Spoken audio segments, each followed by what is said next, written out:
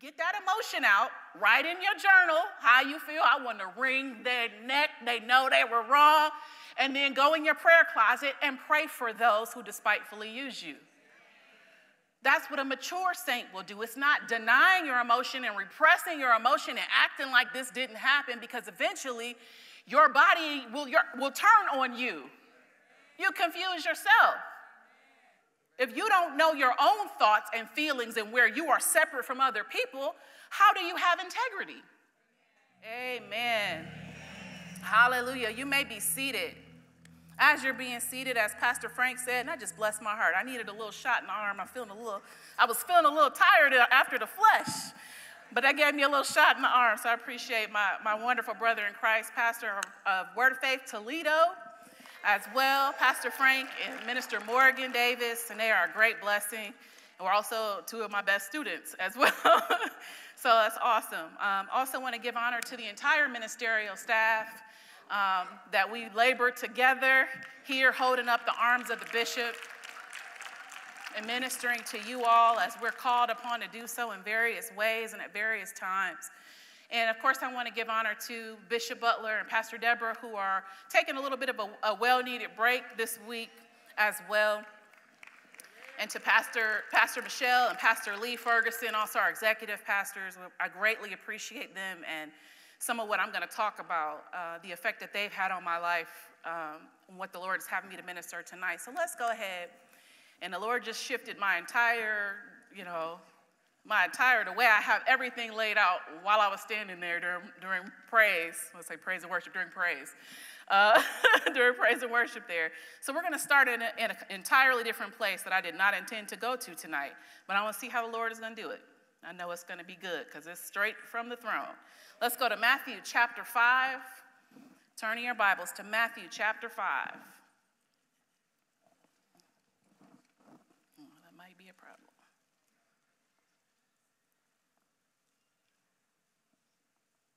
When you get there, say amen. All right. So I'm just going to be real with you all tonight because I believe that, and I see this necklace is going to be a problem, huh, Billy? Yeah, I'm just going to take it off. Y'all seen it, it's cute. Pastor Michelle gave it to me, it's fun. Ladies, right? It's gone. Not as important as somebody else being able to hear the message later on. And so Matthew chapter 5, I'm going to be real with you tonight because sometimes just human nature is that we want to put our best foot forward, right?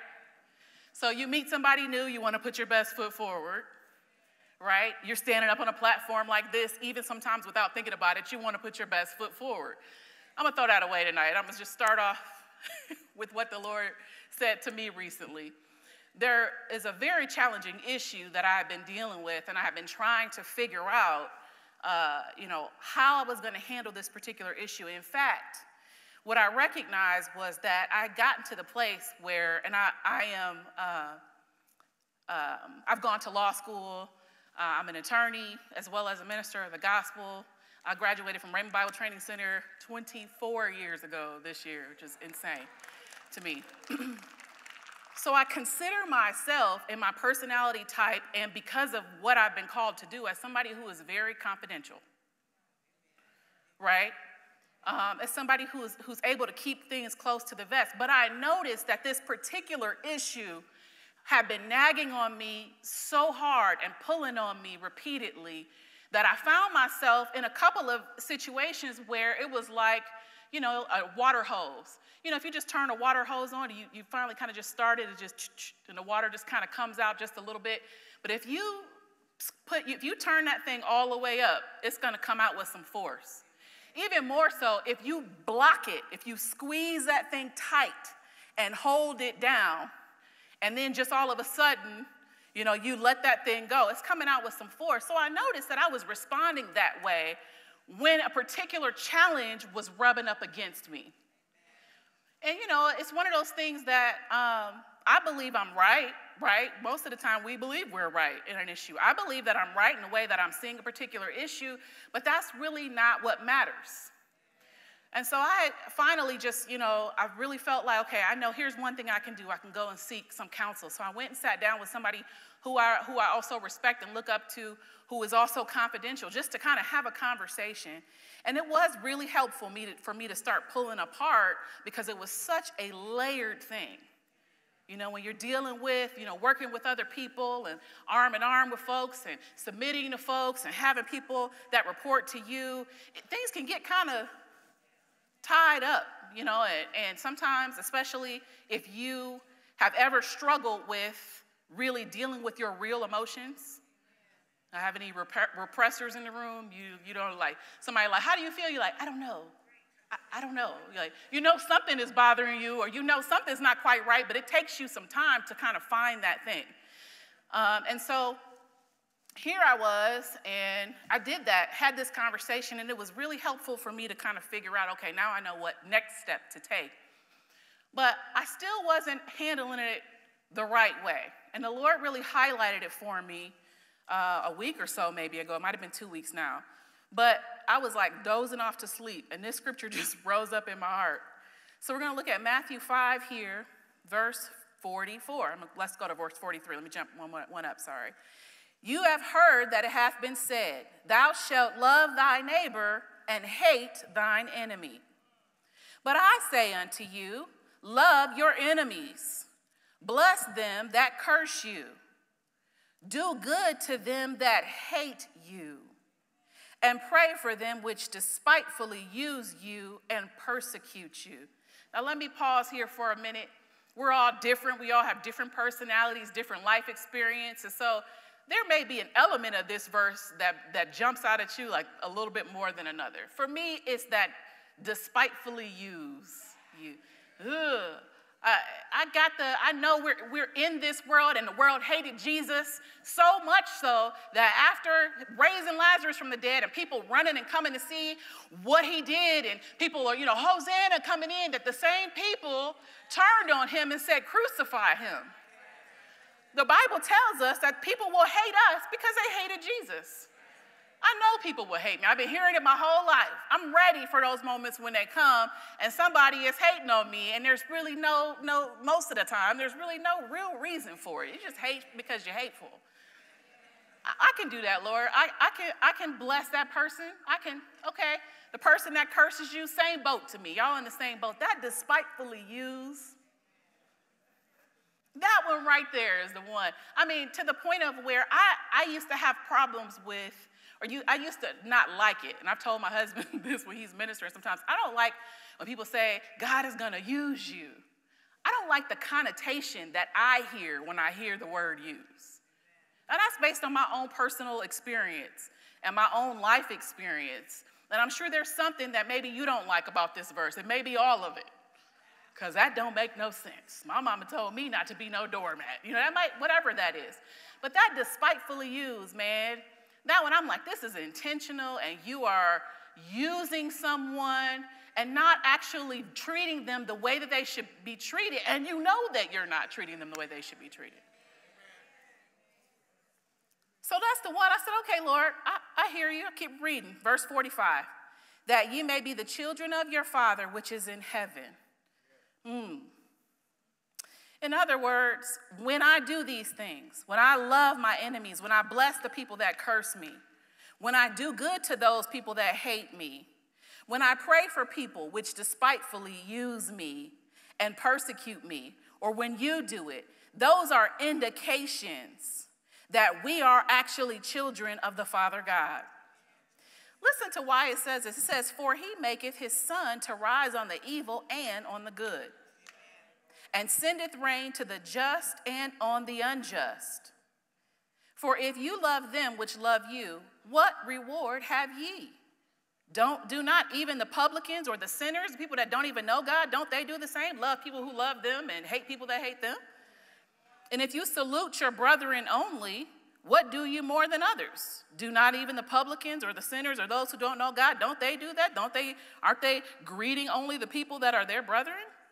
Be ye therefore perfect, even as your Father which is in heaven is perfect. Thank God that word perfect there doesn't mean perfect.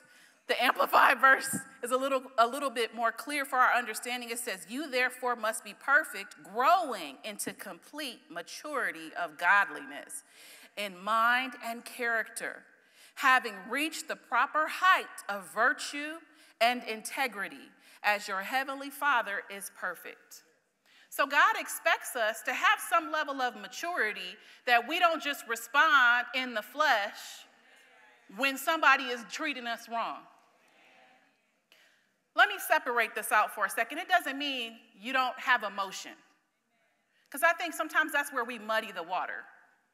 God has emotions. The Bible says that God has been angry. The Bible says Jesus was moved with compassion. God has emotions. And Genesis 1 tells us, he said, let us make man in our image and after our likeness. So we're made after the class of God. I'm not saying deny your emotion. You might need to take a moment before you respond. You might need to have a conversation with a close confidant who you know also is going to encourage you to do the right thing. You may need to untangle that thing. That's what I really needed to do in that case. I needed to untangle. Things were so tangled, I didn't even know what I felt and what all I felt and why I felt the way I felt. So sitting down with somebody who was more mature than me in the faith, who was confidential for me, was helpful to just identify where I really am and what my emotions are flagging for me. Because sometimes your emotions are telling you something is wrong. Anybody? It's not always that, you are in the wrong. Sometimes your emotions are telling you somebody is crossing a boundary that they should not be crossing with you. So I'm not saying that this is the response we have, that somebody comes and they, cuss you out and they go off on you and you just, no, here, have $5 and that's the end of it. Yeah. You might need a minute. You might need to go and become less angry and send them that $5 in the mail. You might need to go get that emotion out, write in your journal how you feel. I want to wring their neck. They know they were wrong. And then go in your prayer closet and pray for those who despitefully use you.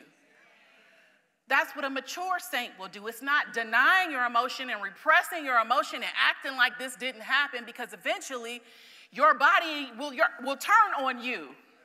You confuse yourself.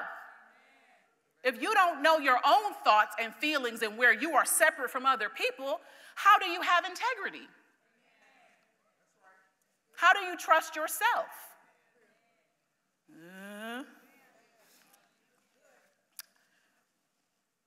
So he says here that this is an indicator when we behave this way, when we live this way, when we bless those people that are trifling, when we do good to those people that are hating on you, not when you blow up social media responding to somebody hating on your post.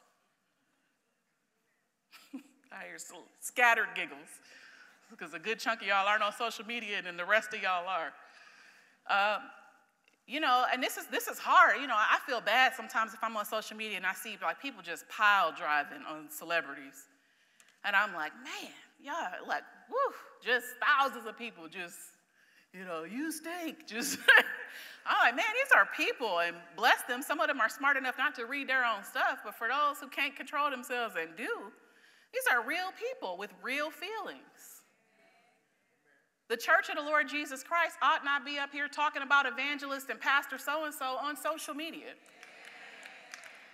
The Bible says that the world will know us by our love. It's not that people don't need to be checked, but you're not the one to check them. Are they submitted to you?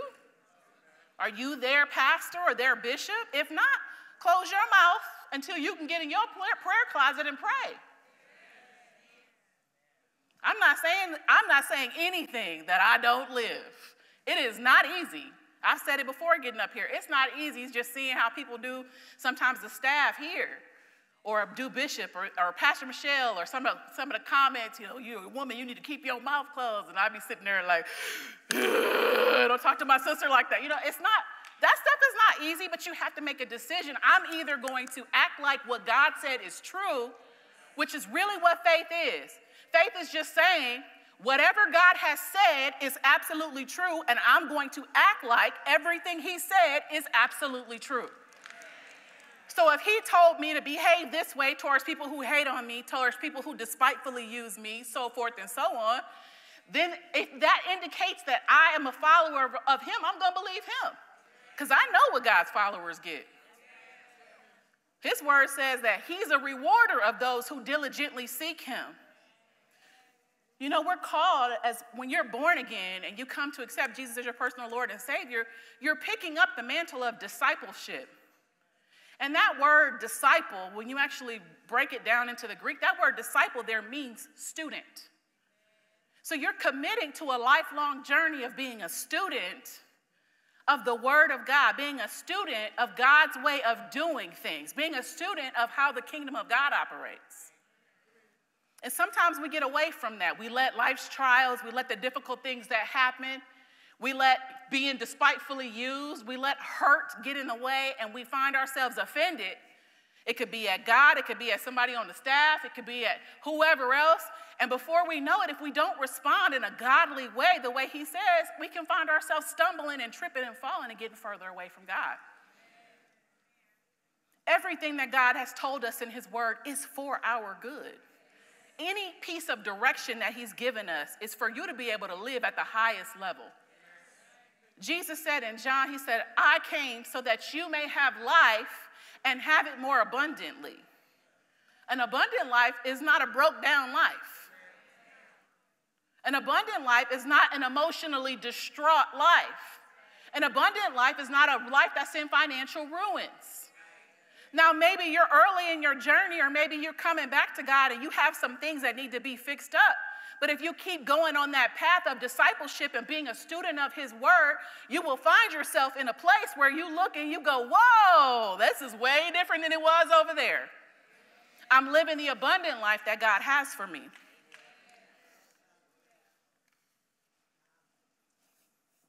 Let's go to Mark chapter 12. Praise the name of the Lord.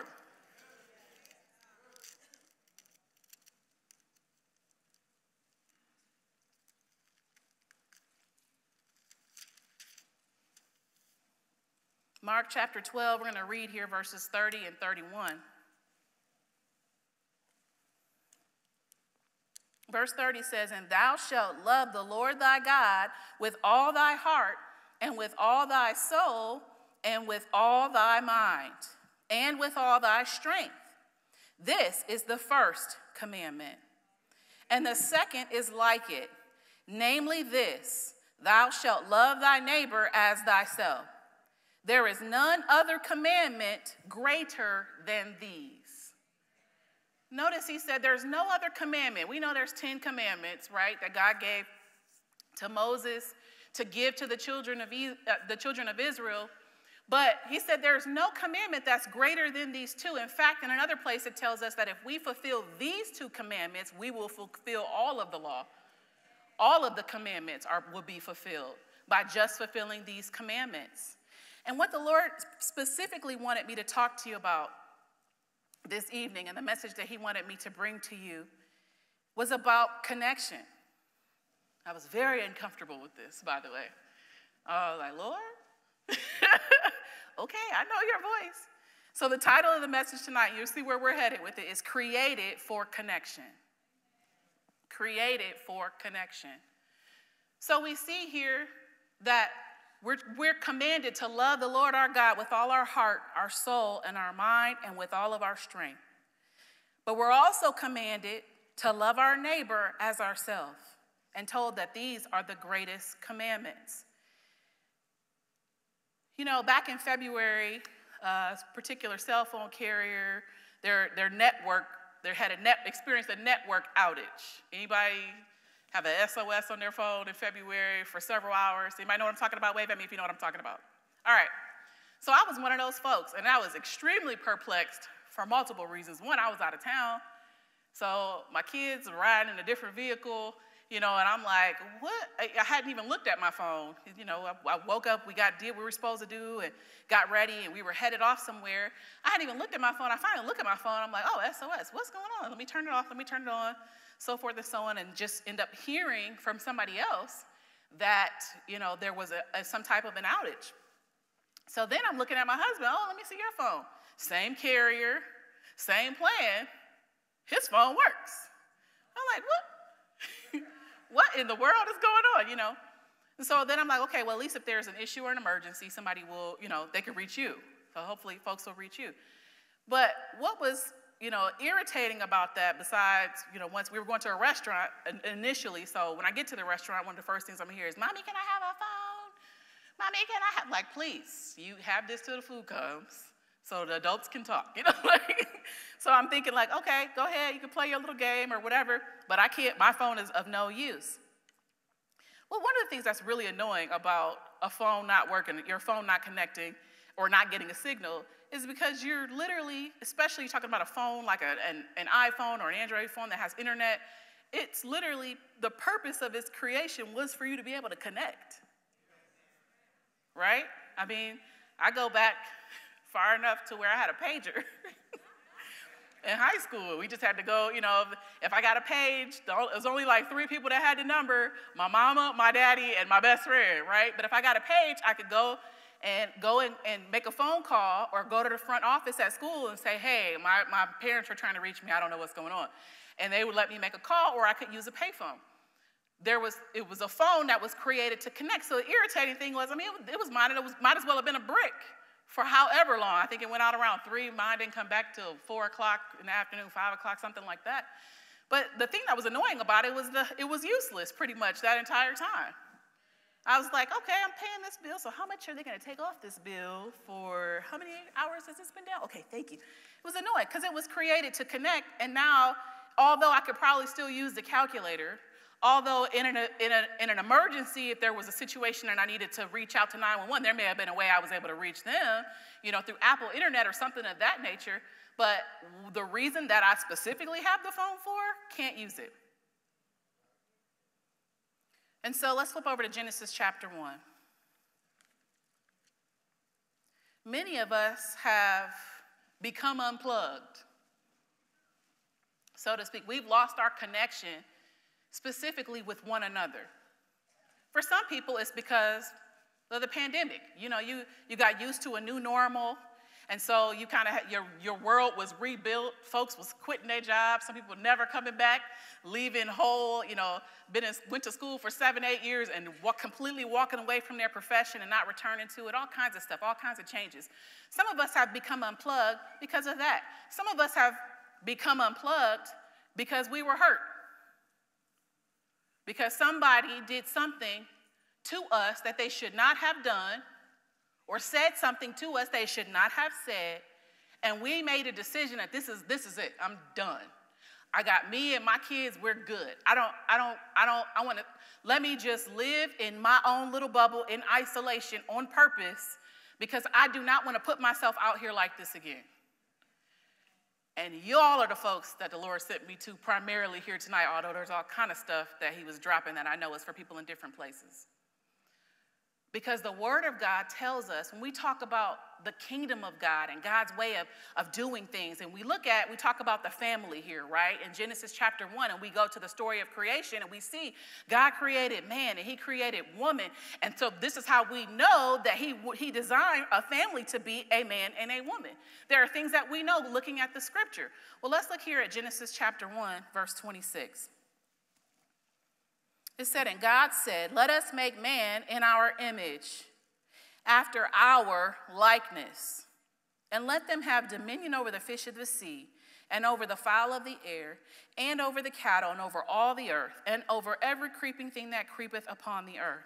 So verse 27 tells us God did. He created man in his own image. In the image of God created he him, male and female created he them. God is a relational God. He created a man and a woman to be able to fellowship and have relationship with him. That was part of the intent in creating us. He put the man to sleep and created a woman out of the man so that the man wouldn't have to be by himself. In fact, he said, it is not good that the man be alone. I will make a helpmeet for him. There's so many scriptures that talk about us as Christians and how we're brethren and how we're to provoke one another to good works and how we're supposed to care for each other and carry each other's burdens, how we're supposed to confess our faults one to another so that we may be healed. But you cannot do it without true, genuine, vulnerable community. And community doesn't mean you come in here and you sit during the service. You get here right when service starts, and then you go out the door and you leave, and you've been a part of the church community. That's not what I'm talking about. I'm also not talking about the other. Everybody knows that exuberant person that just seems like they're friends with everybody. I'm not talking about that either. That might work for that personality, but that's not for everybody. You will end up frustrated and confused about who's where, what. I'm not talking about that. I'm talking about true, genuine relationship. Who can you call when you don't have anything left in you to fight? Who can you call that will encourage you? Who can you call? I don't want to try to do, okay. So there's a person in this room, I'll say, there's a couple people that are in this room, I haven't really looked at everybody, but that I know that I could genuinely call and say, I am jacked up right now. I am overwhelmed, and I am struggling, and I need some assistance. And they will show up. One of them, she knows who she is when I say this, would show up with like a quiche. What can I do? How can I, what do you need? You need a babysitter? You need to go out and have some time to yourself, or you need to go out with your husband? Another one would just pat me on the back. It's going to be all right. Offer me a hug. Have a conversation. Y'all want to come over? You want to come and sit down and talk? Who do you have that you can be open and vulnerable with about where you are? Because God designed it so that we could lock in arm step with one another. And listen, this is something that, this is more of a recent revelation in my life. This is not how I chose to be growing up. I didn't want that many friends. I didn't.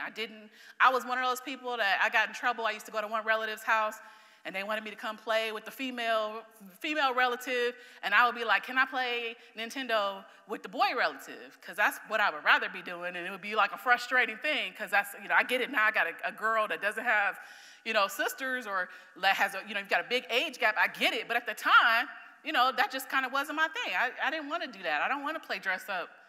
I want to, okay, we can do this. We can play with some Barbies for a minute, but then I want to go play Nintendo. Or I played on the football team in elementary school at FCA. Like, I wanted to play sports. I wasn't necessarily a tomboy, but I had an older brother who I thought was really cool. So I was open to anything he was open to, right? Still do have an older brother who was really cool. But as a kid, and so, basically, I made a decision early on after a couple of different incidents with people just being, kids, that I don't really want to hang out with girls. I'm good. Too much, it's too much to deal with. I was one of those people. So it wasn't that I wouldn't have a female friend, it was just very limited. I don't like talking on the phone. Can't stand it. At my house, the talker, his name is Pastor Joel. That is the talker. If I don't know you, I'll be Pastor Deborah over here. I'll be sitting here. It just wasn't my thing, just not how I was built. And when I did finally connect with somebody who could understand how my life was growing up as a preacher's kid in a fishbowl with this church and all these different people. I was born into this church, and everybody seemed to have expectations. When I could find somebody I got close to, their parents got promoted to go start a church, a satellite church out of town. So I'd be like, forget it. So this was not something for me that came naturally. It really wasn't.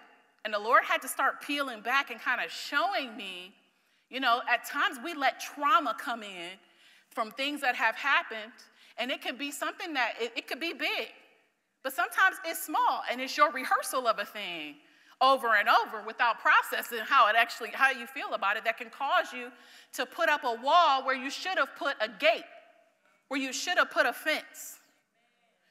The great blessing to me, we read in the God's Beauties, we read this book, Boundaries. And if you have never read the book Boundaries by, I'm jacking up their name. Dr. John Townsend is the second author. The first one will come back to me. But if you haven't read that book, it's got something for everybody in it. You will find yourself somewhere in the book, or your mama, and figure out how to deal with your mama, or whatever that is. It's a wonderful book. And so the Lord started revealing some things to me. You got walls up, honey, where this should just be a fence. But you got like cement walls layered together. If you are not in a certain place, you got these walls up and you're not letting the good in. You're keeping in the good. You're keeping out the good and keeping in the bad, which is why I believe he wanted me to minister this tonight. And so we have to make a decision, really, that we're going to do what the Bible says. And opening yourself up for relationships and for connection with other people means sometimes you really got to get into 1 Corinthians 13. And really, how does love respond? Because you will never find a person to be in your life who is perfect other than God himself. Everybody is going to make a mistake. And it's not for you to judge whether they should have known better or not, because you did not grow up in their shoes. You don't know what their intentions are at all turns. You don't understand exactly how their mind works. God is a relational God, and he built us for relationships. He built us for connection. Part of that is connecting with one another. Obviously, we want to connect with God first and foremost. Last year, the Lord took me on a journey through John 15. We just kept going back and back and back. And John 15 talks about the fact that Jesus is the vine and we are the branches. And that we have to stay in unity with him, in connection with him, because if we don't abide in him and allow his words to abide in us, then number one, for those who are reward motivated first and foremost, you can't ask what you will and have it done unto you. But what's even scarier to me, quote unquote, there is it says that apart from me, you can do nothing. So you can have every gifting and talent you want to have. You can flow in gifts of the Spirit and do all kinds of things. But if you are not connected to the vine and you don't have an ongoing personal relationship with Jesus where you can talk to him and you give him time to talk back to you, where you go and read his word and ask him to help you understand it, and y'all are here on Wednesday night, so most of my folks in here, you got that. But if you don't have that, everything else I'm talking about goes out the window. The first thing is to connect with him. The first thing is to recognize that God loves you, and he loves you so much, he took what is a risk, in a sense, and sent his son to die on the cross for you that you could be saved. But then he gave us this wonderful family as well, the body of Christ, that we're brethren, we're sisters and brothers, and we're able to link up together, and we can come together and have corporate praise and worship, and we can come together and have corporate prayer, and we can get involved in our church and serve in various areas and get to know other people and find you have a connection to this person and build authentic relationships with other people who can be there for you and who you can be there for in times of need. God is relational. He made us that way too. The word connection here means a relationship in which a person, thing, or idea is linked or associated with something else. One writer defines relationship, that had relationship in it, as a relationship being other people outside of yourself to bond with, trust, and go to for support.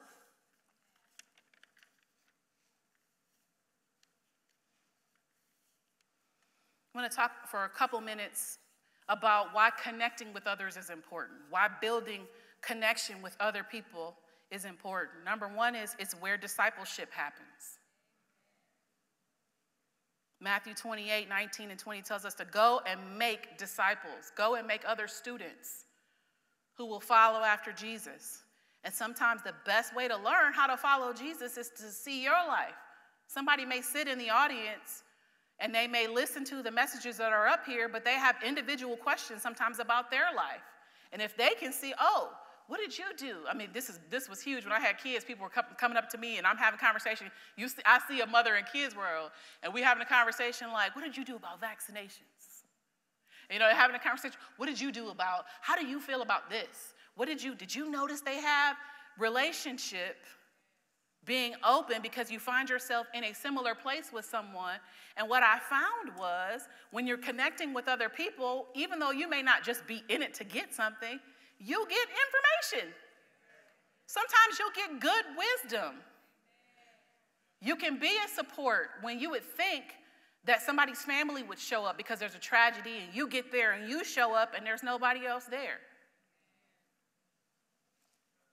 Connecting is important because in community is another place that you can experience God's love. I know to this day, I've been married now, almost 12 years. 11. So 11 years, 12 years in December. So my husband and I have been married 11 years. And I still constantly say to the Lord, I just have moments where I pause and I'm like, thank you, Jesus. And I didn't marry a bonehead. Thank you, Lord. Because I often get to experience and see the love that God has for me even through him. Times that he waits for my crazy to be over, and then a year later we're having a conversation and I'm like, you know what, I finally get this, and he just smiles and I'm like, you knew that already about me, didn't you? I never knew. I didn't know. You didn't make me feel bad because there was something you saw that was a weakness for me or some area I needed to grow and come up in. And likewise, we look to be an encouragement to one another rather than tearing each other down, because when you step outside your house, the world will do that for you. Home should be a safe place.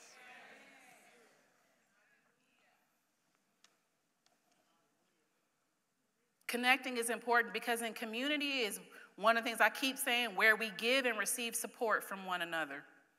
Galatians 6:2 tells us to carry each other's burdens, and in this way you will fulfill the law of Christ. Burdens here, when you study it out, doesn't mean, you got a bill, okay, I'm going to carry your burden for you. It doesn't mean, it means excess burdens. Burdens that are so heavy that they weigh us down. This denotes the idea of being there for somebody and helping them carry burdens during times of crisis and tragedy. This is a lost art form in our day and age. When people lose somebody, and folks are, I got a lot going on too. I lost my mom 5 years ago. You weren't there. It's what the Bible says will happen. In the end days, people become more about themselves. But where it shouldn't be, here in the house of God. And yeah, the church is going to do some stuff. Bishop and Pastor Deborah are going to do some stuff. But we should be there. We should show up. We should call. If you got to put it on you, I know there was a student that was at the school that my son attends, and they weren't even there anymore, but they had like a support system, somebody that was very close to them, and they passed away, and it was completely unexpected. And we had like the God's Beauties fun walk that day, and I was like, ooh, because I know I need to show up. Like, I need to show up. I don't know who's going to show up. I'm sure plenty of people are, but I really want her to know and understand, like, yo, we're here. And so my husband and I, because we were going back and forth, who's going to go? And I was like, I want to go. I'm going to go. So I went, and some of y'all might have saw me going to the bathroom. I went after the fun run, tried to clean myself up real quick, and I had a dress in my hand and drove to perfecting and went to the service. Why? To be there. I couldn't do nothing for her. I just wanted her to see us and support and know that we're supporting her and that we love her and that we've been praying for her and that we're going to continue to pray for her. And then I'm trying to reach out to her from time to time and just, hey, how's it going? What can we do? Is there anything we can do? Because she has a lot on her plate. She lost her main support system for helping her raise her kids. I'm not tooting my own horn, not at all. I'm just giving an example. These are things that there are people you are connected to that you can be that for, and we should. Connecting is important because it's where we provoke one another to do good works and strengthen each other in faith. When you get together with other believers and somebody's talking about, yeah, it's Random Acts of Kindness Day. You're like, oh, is it? I didn't even know. It helps to provoke us to do good things. As followers of Christ, we should be showing love to people born again or not, and doing good things that are within your power to do. Connection is important because it's where many of us find our gifts and talents. Getting involved and serving and helping out and growing up here and getting to see different people, like just where they went to serve. When I used to run Entheos, our young singles group that we had, and I was running that for a few years. And during that time, I remember just certain people that volunteered, and I just figured out, okay, where do I stick them? Okay, I'll stick you here, I'll stick you there. And then seeing people down the line, some of those people come up on stage and they're doing stuff, and people getting called to ministry and doing all kinds of things. And where did they find that? They came and connected to serve, just to do something for God, and found out that God had a particular plan or calling for them, or they had a talent sometimes or a gift that would put them in a position for them to go further with. Connect is important because in community, or basically put it this, connecting is important because it can keep you around longer. There are literally over 100 studies that have found that having strong social ties increase life expectancy by 50%.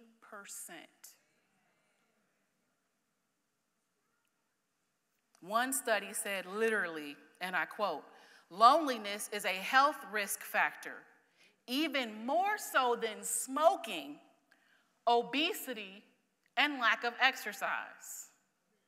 Some of you guys, you have a good group. You got some support in your life. Look to see what can you do? What else can you do? How else can you help? Whether it's joining, you're supporting and helping us with the outreach and going to nursing homes, or making sure we're visiting our own family members who maybe are older, who are unable to come to you.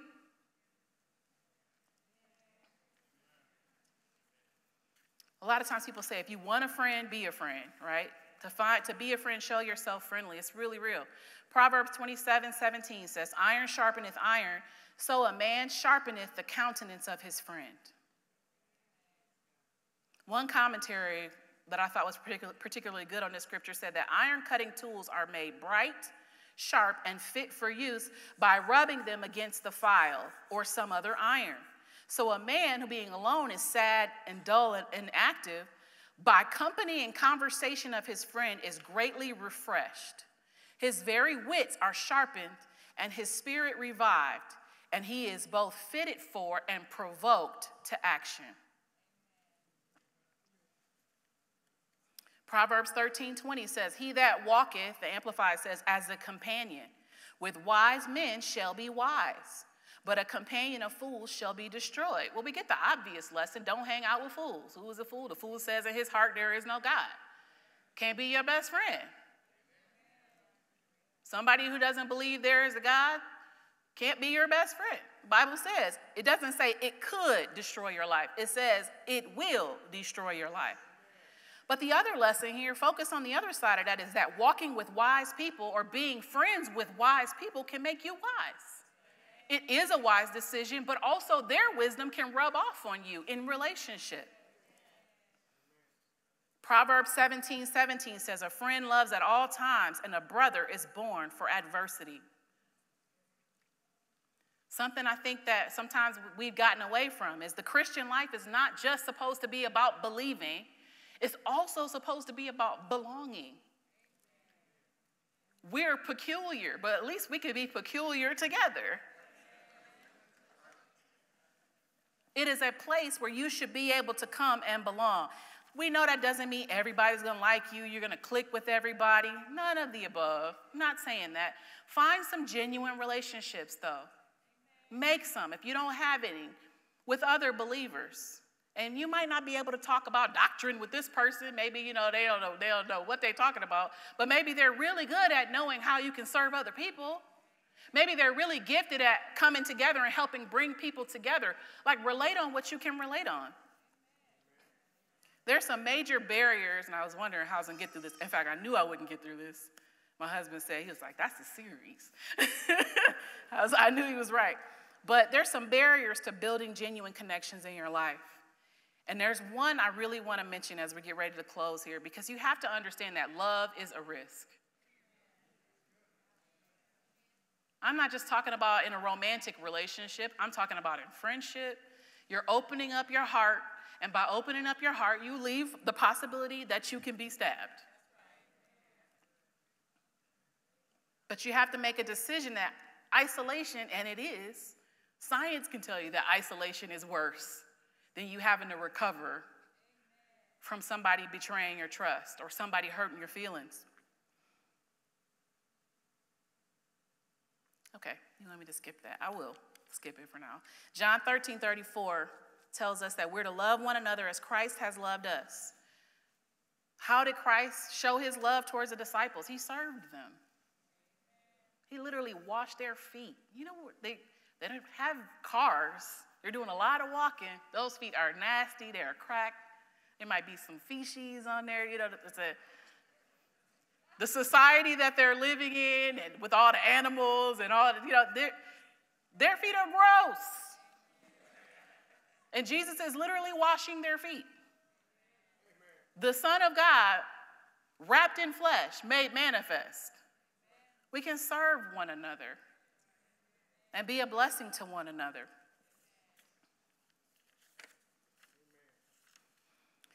As I close here, a couple of things I just want to bring attention to it. And, you know, when you talk about what types of friends, what type of connections should I be looking for, I mentioned an imperfect one, because nobody's going to be perfect. But people who are someone who's respectful, who's reliable, authentic, somebody you can be vulnerable with, somebody who's encouraging. Some folks, I shouldn't say somebody, folks that will be honest with you. It's a good idea to befriend people that are self-aware, that don't have a clue. You know, not folks that don't have a clue how they come off, are surprised every time they offend somebody, even though it happens every week. Pray for that person.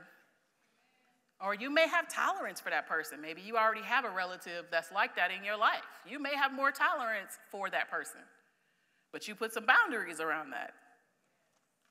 As I close, I want to encourage you, surround yourself with people who will fight for you when you're not fighting for yourself.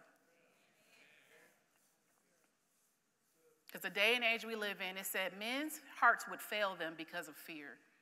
If you're looking at the news and you're tuning in to all that stuff, there's so much crazy stuff happening. We need one another to keep our heads on straight sometimes.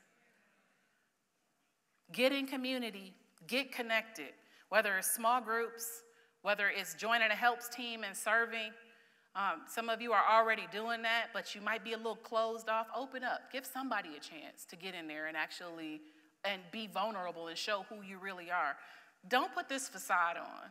I get tired of walking around here. Bless your heart. I get tired of, I didn't mean that. I don't care. I'm not walking through the halls. We're not walking through the halls and judging you. It's not like that. It's you're a person, I'm a person. I have jacked up stuff in my life. You got jacked up stuff in your life. I deal with some people who ain't got no sense or no self-awareness. You deal with some people like that. Take the wall down. Build some fences. Boundaries are good. It says where I end and where you begin. This is my boundary. There's nothing wrong with boundaries. But in order for us to love others the way that God said we're to love others like ourselves, we got to love ourselves. And if you love yourself, you got to take a risk and be willing to let people in so that you can be a blessing to them and so that they can be a blessing to you. All right, as I close here, I want to just ask everybody at this point to stand on your feet. We are created for connection. And there's so much more in the Bible about this when you just study out how we ought to behave towards one another. And I'd encourage you to take a look, to do a study. In fact, there's over 100 times in the New Testament alone where we see the Greek word allelon, which means one another, each other, mutually or reciprocally. Over half of those are commandments that relate specifically to how we are to live in relationship teaching, encouraging, exhorting, loving one another, encouraging, sharing what you have, speaking the truth, confessing your faults. I'd encourage you to look into that. And you may be in here, and maybe it is just you've gotten to the place where you're so hurt and so scarred and so damaged by things that have been done to you, by abuse that you've suffered at the hands of other people, by being misunderstood, by being the joke of the family, by being the person everybody's always looked down upon. And first and foremost, I want you to understand that there is a God, a creator, who does not see you that way and never will. He knows everything that you've ever done wrong and everything you will ever do wrong. And still, he loves you, and he has a calling for your life that will be good for you. I'd encourage you to get into Isaiah 61. You may need counseling to really face up and deal with, how am I even really feeling about this? How do I unwrap this? But God loves you. And the scripture tells us that one of the anointings that Jesus bore or bears is binding up the brokenhearted in Luke 4 and in Isaiah 61. He's got a plan for you. He's got a plan to bind up that heart. Yes, it's by the anointing, but there's even paths that he will send you on, a journey, if you are open to him and you're honest about where you are. He will walk you through and untie stuff, and you'll be like, oh, I realized that happened when I was 5. I didn't even recognize that that was the moment that I made a decision that I got to look out for me. You know, he will unravel some stuff if you allow him and you stay in connection to him. And you're real and authentic. We can't put these facades on, but especially not with God. Man looks on the outward appearance. God looks at the heart. He knows who you really are. He knows you better than you know yourself.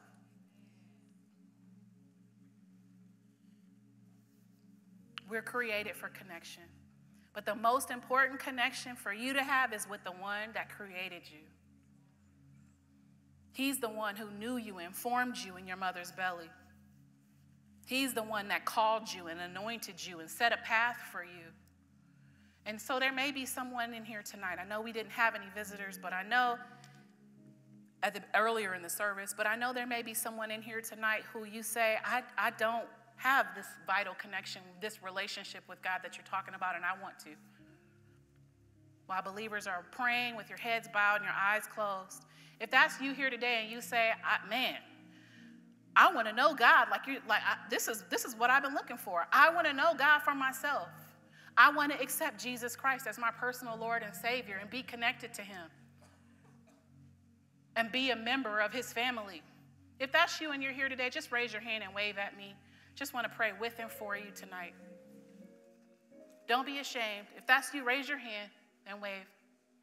I just want to pray for you. Secondly, there may be someone in here, and maybe it's not that you've never been born again, but maybe you've fallen away from God. It might even be that you can be sitting in this room coming to service every week, but you know in your heart you are mad at God, and you really don't want to talk to him. I just don't understand how you could let this happen. And you've fallen away from him, and you want to get that right tonight. You want to restore that connection and come back to him. If that's you in here tonight and you say, you know what, I'm not in right fellowship with God. I know I'm not. I don't feel like I should be mad at God, so I'm not really letting myself be mad at God, so I'm really just ignoring God. If that's you in here tonight, I want you to just lift your hand and raise your hand. I want to pray with him for you tonight. I see that hand. Pray, saints. We are at the end of the service. Y'all know y'all about to go. But this is the most important part of the service. Anybody else? You want to come back to God today? Just raise your hand. I sense there's one more person.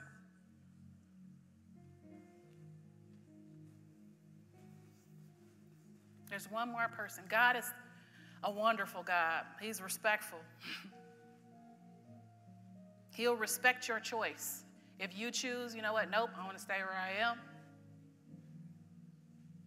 I'm mad. I don't want to deal with this. I I don't see how this is going to work for me. He'll respect that. But he still loves you. He loves you enough that he knew you'd feel like that. And he still sent Jesus to die on the cross so that you could be born again.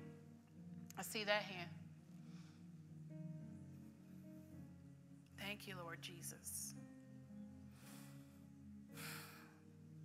There may be somebody else in here tonight that you say, I'm just not sure. You wanted to raise your hand this last time around, but you were like, no, I think I did get born again at one point, but I'm just not sure that I'm saved.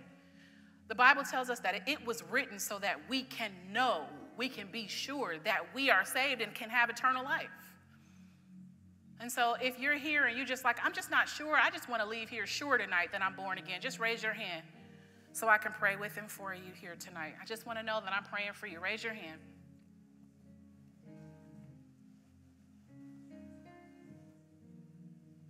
There may be someone else in here tonight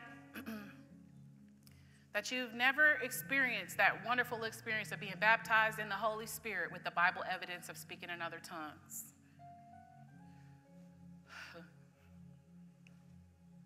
Let me tell you, it's so easy.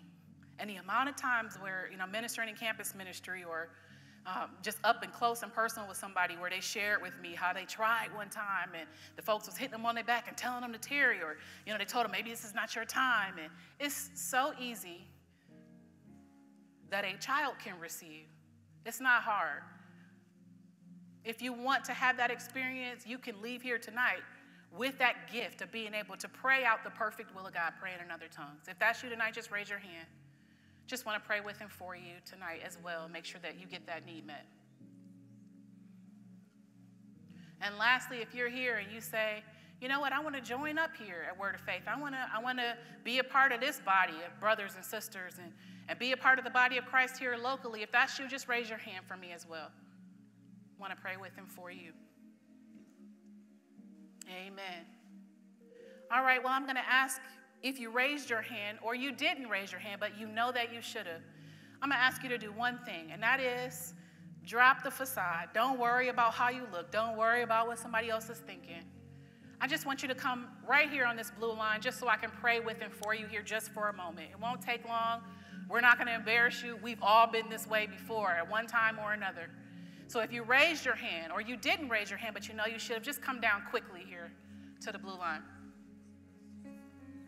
Come on down. Don't be ashamed.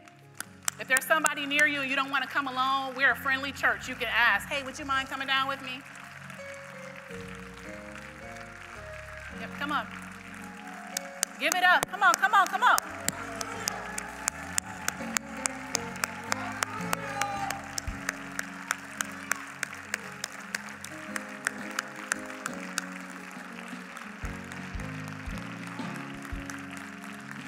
It takes real, authentic people to be able to stand and come before God and say, yo, I need your help.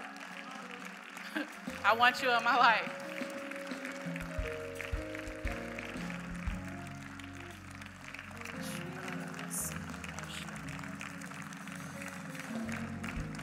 All right. I know it's Wednesday night. I don't want to belabor the matter. I know there's one more person that raised their hand, and I'll tell you that if you don't come down, you can come down at the end of the service and see one of the ministers on the blue line as well. But I just want to pray right now for this man of God that came down. So let's lift our hands up to God, because that's where our help comes from. That's really who we're talking to. And I'm going to ask you, sir, as well as the congregation, to pray with me. Say, Heavenly Father, I come to you today to get right with you and give you my life. I believe you sent your son Jesus to die on the cross for me. And because I believe it, and because I have spoken it, your word tells me I am born again. I ask you to forgive me of everything I've ever done wrong and cleanse me from all unrighteousness. And I thank you now that I am saved. I'm in right fellowship with God. In Jesus' mighty name. Amen. Sir, if you would, God bless you for coming down. I know your life is going to change from this day forward. If you would, this young lady right here holding up her Bible, if you would go with her for a minute, we have a free book we want to give you just so you know what to do from here. If you would just go with her, it'll only take a minute. We'd appreciate it.